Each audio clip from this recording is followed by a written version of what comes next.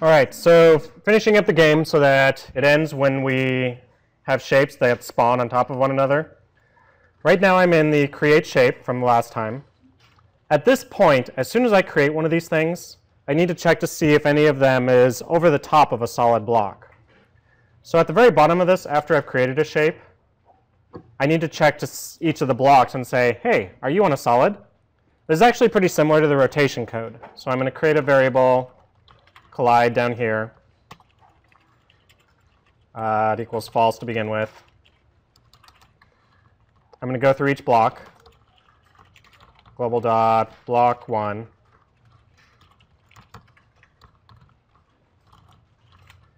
If I place this block at its own x and y, and it's like, hey, look, there's a solid object there,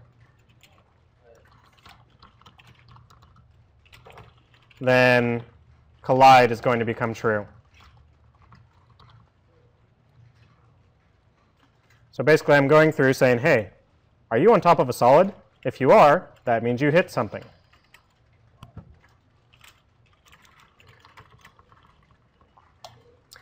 I'm actually going to do this for each of the blocks, so I'm just going to copy and paste this and just change the width to block 1, 2, 3, and 4. So block 2, block 3, block 4. So that was just a copy and paste of exactly the same code for each one.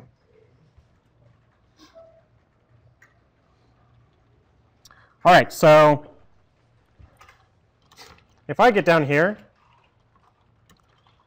and collide is true, game over.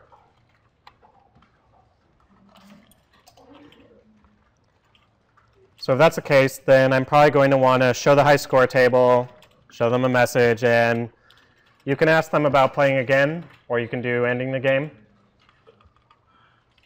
So I'm going to show a quick message. Game over, man. Game over. All right. I'd like to show the high score table. High score show is what I want. It requires a number in the parentheses. In this case, I'm just going to use score, which is built in, and that'll pop that up. If I want to ask a question to see if they want to play again, you actually use show question. Don't forget that if you're typing in text, you got to put it in double quotes. That's called a string of characters. Do you want to play again? Hey, look, in proper English too.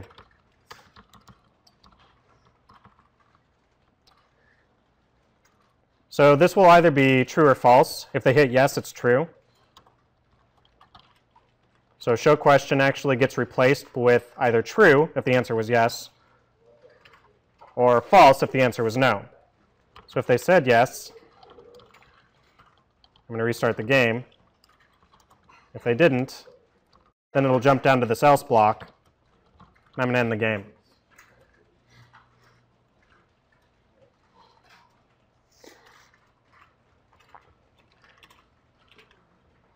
So basically, if there is something there, show the high message, high score show, see if they want to play again, restart the game, end the game.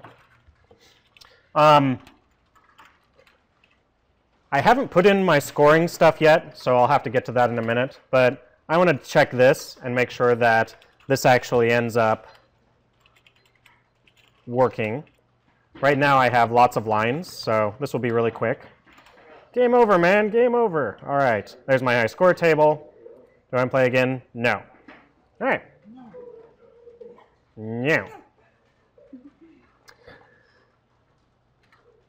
All right, so I'm going to save this out as Tetris Demo 4. All right, so that has to do with ending the game. So that's the bare minimum, everything's working. I would like to add in some score, though. So every time I complete a line, I do something. So that happens in complete line, if you don't remember. So I left a comment to say, hey, update your score, and I didn't do it. So I should do something here.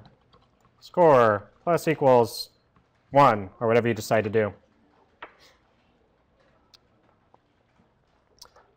So that's a bare minimum how you would update your score. I'll get to a more complicated version here in a minute. I would also like to make it so that I can actually see my score. And I'd like to actually draw it on the screen. So in my game, I've left this space off to the side here. I'd like to actually draw my score right there. At the moment, I have this controller who's not drawing anything, so I'm going to give him a draw event. So in the controller, I'm going to add event, draw, code, because we loves it. We loves the code. Okay. So there's a number of different draw commands. If I start doing draw, there's drawing arrows, backgrounds, buttons, circles, ellipses, health bar, high score, lines, points, primitives, all sorts of stuff. You can draw sprites, draw text. Hey, that sounds useful. So there's lots and lots of draw commands. All these draw commands only work in a draw event. So that's why I had to do that. So draw text, that sounds like something useful. Ooh, I can even do colored text. So to begin with, I'm going to just do drawing text. So let me figure out where I want to draw that real quick. Let's see, in my room, I'm going to draw it at, I don't know, right there, 464.96. It's up to you where you want to draw yours. 464.96. And now I need to draw what I'm going to do. Now I could do like just score, but that's all I would see. I would also like to draw the actual variable that contains my score.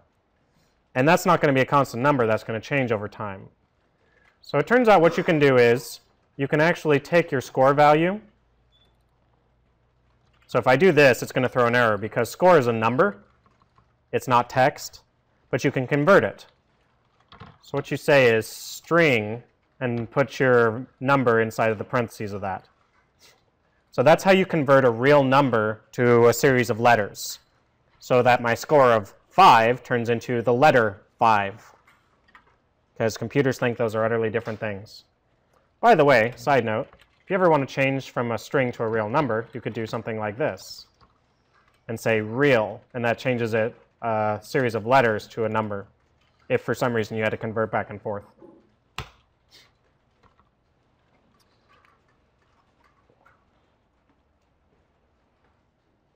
Hey look, it's my score. I should probably actually get a point so I can see if that works. Do-do-do, do-do-do. Yay, a point. Okay.